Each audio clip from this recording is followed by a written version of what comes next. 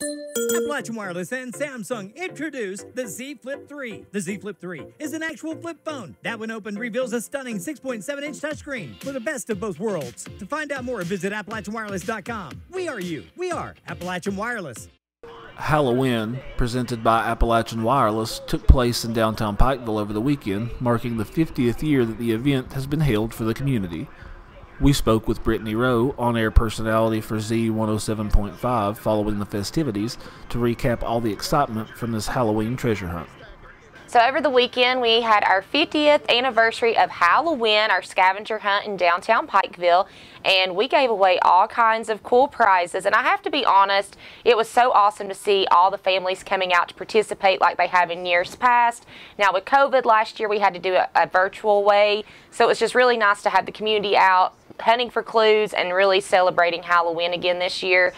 We had 20 clues, and all the clues were found, and it was so funny watching some people really try to find certain clues that were really obvious that they were like right there, and they were just searching everywhere. So we were really entertained watching people try to hunt for the clues this year. Ted and Carolina and Jerry and Ben did a great job emceeing the event this year. Of course, we had it on live stream on Mountaintop TV as well on Facebook, and you always know you got to listen to the radio to find the clues, and it was just a really fun event this year. The weather was great, and we all had a really good time being back out there with the community and celebrating Hal-O-Win.